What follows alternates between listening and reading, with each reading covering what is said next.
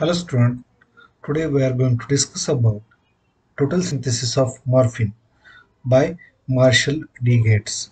So friends, you know that morphine is isolated from the opium poppy, that is, it is isolated from a plant which is covered under narcotics. So it used for the healing of deep pain, but on the other hand, it have higher addiction, serious lung infections, and other respiratory tract infections. So friends, due to this drug is banned for the uh, anti-inflammatory properties. So friends, you know that the first investigator or first total synthesis is carried out by Marshall D. Gates in 1952. So there are total 27 linear steps and all are published in this type of journals. Okay, so friends, let's go ahead and see the total synthesis of morphine by Marshall D. Gates. So Marshall D. Gates started with this molecule and treated it with the pyridine and benzoyl chloride. So benzoylation of a selective 1 OH group to OBZ is the first step for the synthesis of our morphine. Then second step is treatment with NaNO2. So it will selectively nitrosylate to the alpha position of this beta naphthalene. Okay, naphthol. So friends, once we nitrosylate this compound, that is nitroso group is at this alpha position, then the next step is reduction of this NO group to NH2 group. So this is achieved by simply treating it with the PDC and H2. So H2 PDC catalyze reduction. Then very important step is FeCl3 oxidation of this aminophenol. So as you know that FeCl3 is an oxidant and it can reduce, it can oxidize this OH to carbon oxygen double bond, whereas oxidation of this NH2 is as follows. It will convert this NH2 to oxime and then oxime to nitro, and then nitro compound will be oxidized to this keto. Okay, so this is how we are going to study the morphine synthesis. Then nextly the aromatization using SO2, and we get these two types of OH group ortho to each other. Then next step is Williamson ether synthesis. I will say simply the methylation of these phenolic OH groups with the help of K2CO3 and DMS, that is a dimethyl sulfate. As you know, the DMS is used for the methylation. These two phenolic groups are methylated to OMe and OMe. Our benzoyl ester is always there, which we prepared in the first step. Then this benzoyl ester was hydrolyzed with the help of NHSO3 in presence of KOH. As it hydrolyzes, it will leave us this phenolic OH and it will be reprotected. So friends, next step again, the repetition of the previous steps. Then treatment of NaNO2 will enter the NO group, that is nitroso group, at alpha position of this OH group, that is another OH group, and then reduction of this NO group to NH2 with the help of H2PDC, and then oxidation using FeCl3 to this diketo compound. So friends, once we get this compound, now the reactions are a bit different. As previously we got this compound over here, but now the reactions are a bit different. Now we have 2-methoxy group over here, and now we are going to treat it with the ethyl cyanoacetate. Okay, so ethyl cyanoacetate is used for the next reaction, and next reaction is nothing but 1,4 Michael addition reaction. So this is a 1,4 this is alpha beta unsaturated ketone, and this ethyl cyanoacetate will get the carbanion, and this carbanion will attack over the beta position or 4 position, and then we get 1,4 Michael addition, and this product is formed. Now you can see here there are CO2 ET and CN over here.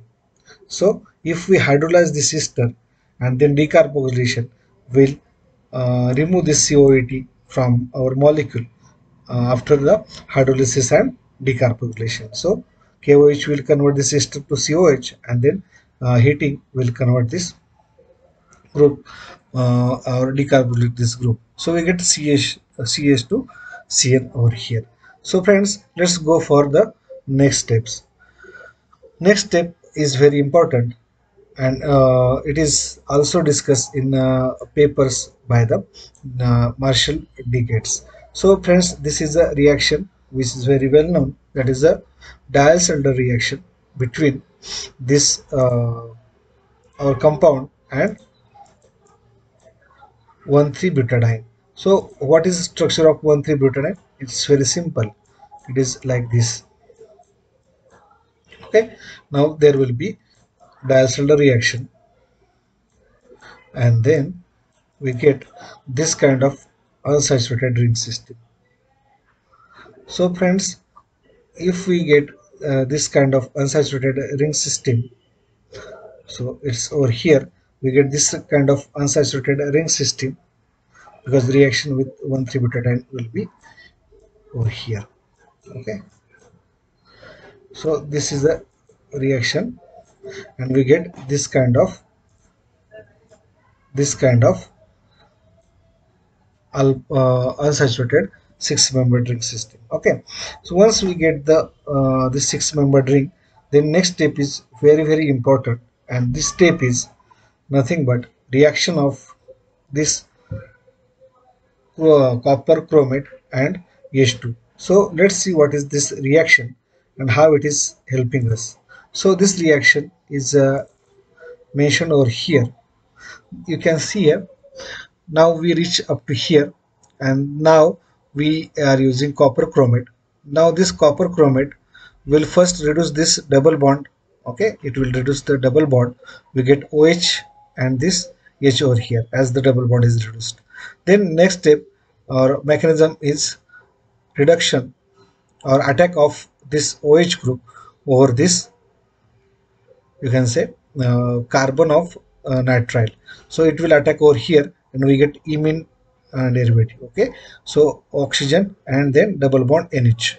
Now it will break, it will form a radical, and you will get the alpha radical over here, and this oxygen which was as present as OH will attach to this carbon.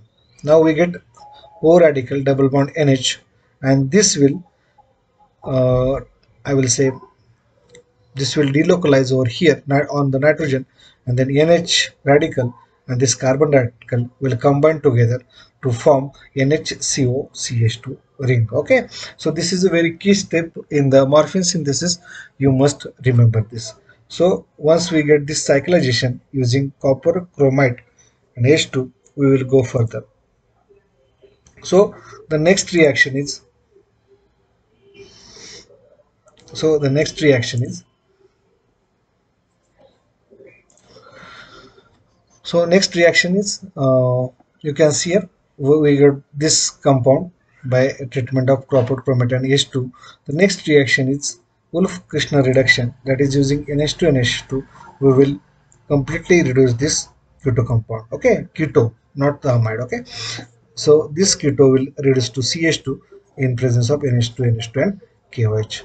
The next steps are methylation using sodium hydride and methyl iodide. Okay, methylation using sodium hydride and methyl iodide. So of course the NH is the only source for the methylation, and we get NH methylation using sodium hydride and methyl iodide. Next step is reduction using LiAlH4, that is lithium aluminum hydride. You can see here NH2 NH2 KOH will not able to reduce this amide keto, but LH will definitely reduce this amide carbonyl group. Okay, so amide carbonyl group is reduced using LiAlH4. So we get this kind of ring system over here or intermediate. So friends, in this same reaction, the enantiomer is dissolved and we get 72% yield of that enantiomers. Okay, you can see here there is nitrogen on the nitrogen is shown by thick bond and the hydrogen with the dotted. So friends, next step is simple addition of water molecule this to this double bond. That is, this is a electron rich double bond will definitely add up, water will definitely add up to this double bond if we use H2 SO4 and H2O. So we get addition of water molecule to this double bond, and again then KOH and NH2 is used for the demethylation of this OMe. So we get OH over here. Now we have phenolic OH and this alcoholic OH over here. So when we did do the treatment with the potassium tertiary butoxide and benzophenone, it will help us for the opener oxidation, and opener oxidation will convert this alcoholic OH to this keto group. Okay, so this keto is very helpful for two things. First, it is will help us for the formation of this hydrazone derivative. So reaction with Br2 and 2,4-dinitrophenyl hydrogen, that is 2,4-DNP, will convert this keto into hydrazone.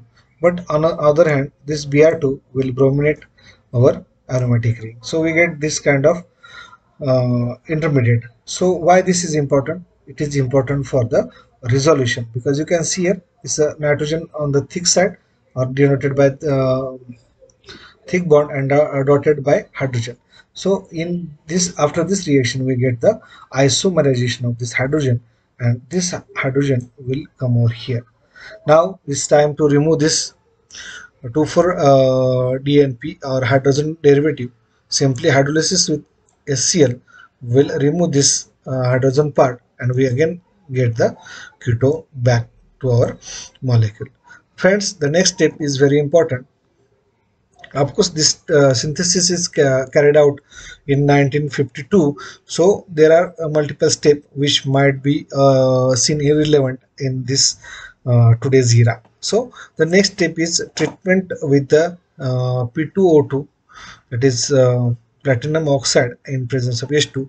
So it will definitely debrominate this compound. Okay, so many of you know that H2PDC or platinum oxide and H2 will help us for the dehalogenation from this aromatic ring. So it will dehalogenate this bromine, and we get hydrogen over here. So next step is again bromine in sodium acetate and 2,4-DNP. So this is very important step, because we get bromine over here, bromine over here, and again bromine over here. Okay, excess bromine. So this tribromo compound is then have many reactions. Like if we treat it with the acetic acid, bromine will leave, but this oxygen will attack over here, and this bromine will leave. Then this is HBr removal from here. We get double bond over here, and then aromatic bromine. Okay, so we get bromo over here, double bond over here, and then cyclization. Okay, so this is the key step from the morphine synthesis. So once we get this type of intermediate, again we will remove this hydrogen derivative or hydrogen part by using HCl hydrolysis. So once we get HCl hydrolysis, then we get keto over here, then reduction. Final two step are reduction using LiAlH4. So this step is helpful in two ways. It will dehalogenate our bromo or debromination, as well as it will reduce our keto group from this part. Okay, so debromination and reduction of keto to alcohol is achieved by LiAlH4. And the last step is very important, that is conversion of this OMe to OH. This is achieved by many reagents, but the good yield, almost 34%, is achieved by pyridine hydrochloride. Okay, pyridinium hydrochloride at 20 to 220 degree gave us 32% of our final product, that is morphine. So friends, this is all about morphine synthesis. If you guys have any problem in any reaction, please feel free to ask me. Thank you very much.